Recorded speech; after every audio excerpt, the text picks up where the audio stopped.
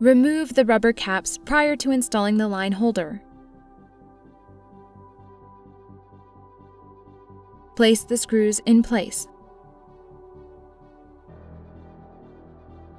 Place the supplied O-rings over the screws.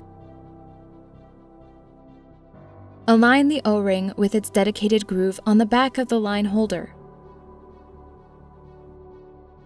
If not seated properly, a correct seal will not be created. Align the screws with their dedicated threading on the line holder. Do not cross-thread, as this will render the line holder unusable. Do not over-tighten. Ensure that the O-ring is not pinched out of its dedicated slot. Gently run the dosing tubes through dedicated slots and secure them in place using the screws.